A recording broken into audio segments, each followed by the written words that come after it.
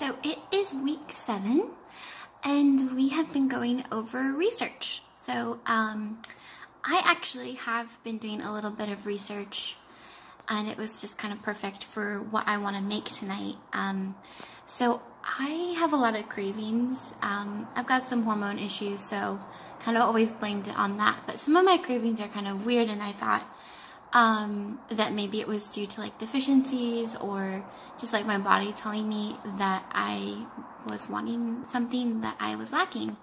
And so I'm like, I wonder how true that is, because I feel like that's a kind of a common assumption, like especially like, oh, I'm craving meat, I need iron. That one's kind of common. So I always crave nutritional yeast, and I found out a while ago that it has a lot of B12 in it, and so I have MTHFR and my B12 levels are kind of hard to maintain. I am on supplements, but I kind of just assumed that that's why I've always craved it, and so I took the time this week to see if that was true or not, that if they do have any research that shows that we actually have deficiencies and so we crave it. And it turns out there's really no evidence that says that this is true. It's more to do with like having low energy, and so you crave like sugary foods that are like a really quick source of energy for the body. And then some of the other stuff that I read about food cravings was that it affects the same parts of the brain, like the hippocampus, as like having a drug addiction. So it also has to deal with just memory of the foods that you've eaten. So that was kind of cool. Like one of the suggestions was that if you're fighting food cravings, to do different memory activities while you have those cravings to kind of shut down that area of the brain, so it might be easier to not cave in to those cravings. So anyways, I will show you what I'm going to make tonight based on my cravings and just wanting it rather than my body actually needing the nutrients in it. So anyways, I will show you that right now. Okay, so first off, I am going to be making a nutritional yeast dressing. It's actually from our first semester ever at NUNIM for this program. It was in a Fundamentals of Nutrition workshop, and I saved the recipe because I was just so in love with it. So that is the dressing ingredients and what I'm going to be making. I am going to double it just because I love it so much and like to have it for like later, or just if I want to eat it all. So anyways, as I'm making it in my Cuisinart, I'll show you. But nutritional yeast, a little bit of a Dijon, apple cider vinegar, tamari, garlic, olive oil, and black pepper. And that is all. Super simple, but so delicious. So I'm going to be roasting some cauliflower, actually, in the oven. And then I'll toss the sauce in that, and it's super delicious. And just as a side, that's kind of like what my main recipe is. But I am making dinner, so I'm going to be grilling some broccolini and then also some chicken. Just it smells so good outside. All the neighbors are grilling, so I am going to grill as well. So I'll go ahead and get started. I got to cut up this cauliflower and get it in the oven. So this is my little patio and my grill. I've had my grill on for a couple minutes just to burn off the leftovers from last grill.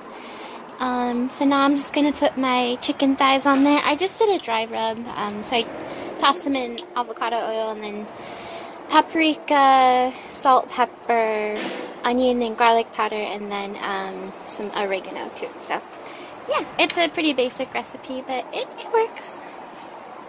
So I will go ahead and put these on the grill, and then I'll show you my dressing.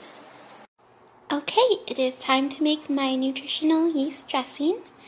So I already put the garlic in there. I put 3 cloves, so I'm doubling the recipe, so it should be 2 tablespoons.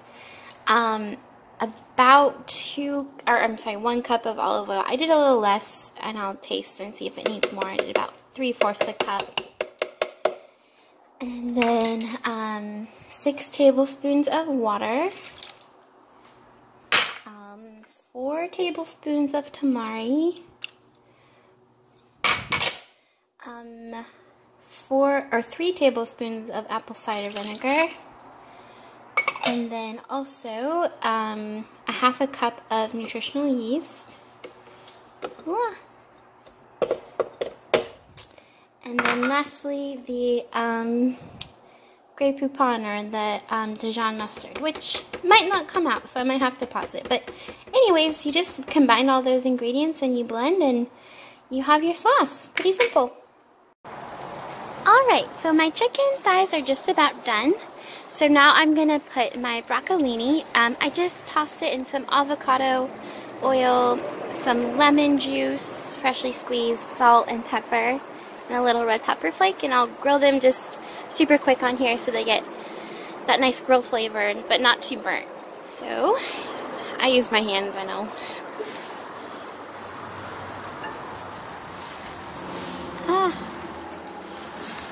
This is easier with 2 hands, usually.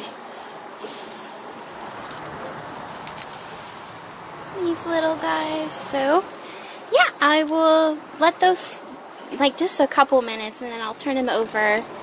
But yeah, just a quick little grill on those guys and they're delicious. So, almost done with dinner. Okay, so here are my finished products. This is the roasted cauliflower. I just tossed it in avocado salt or avocado oil, salt and pepper, and let that roast in the oven for like 30 minutes or so. I didn't really keep track, probably should have. And then I tossed my sauce in there, and I have a lot left over. And my grilled chicken thighs, and then my delicious broccolini. I put more fresh lemon on it. I don't know why. I just find it like super refreshing and just a yummy veggie. So I'll go ahead and plate this and try it all, and then discuss like what I'd change and what I like and all that good stuff. Hey, so I just sampled all of the things I made: the grilled chicken, broccolini, and the cauliflower in that nutritional yeast dressing, and it totally was just perfect for my food craving. It was super delicious. So that sauce, I wouldn't change anything about. I think it's perfect. I would put it on my food all the time. But I'm, moderation. There's a fair amount of olive oil in that, and it's very salty too. So not something that I would have every day, but very, very good. And yeah, I think I would have probably roasted my cauliflower a little more. I like it a little more crispier, but otherwise I think it was a very successful dinner. And just kind of bringing it back to the lecture for this week. This nutritional yeast, and if it's a craving or if it's something that I really wish, like my body just wants it because of a deficiency. I mean, based on what research I did, it seems to be that it's definitely just a more of a mental or psychological thing versus like a biochemical thing. But it's just interesting kind of like what the PowerPoints were saying, just the randomized controlled studies. That's kind of what I was looking at as far as the cravings, and that's not the perfect way to analyze food. There's a lot of flaws with that. I mean, food, like nutrition, is so complex and can't just be simplified by looking at one variable and breaking, again, like the reductionism and looking at nutrients and testing those and basing studies off of that, and then we make dietary decisions off of all of this.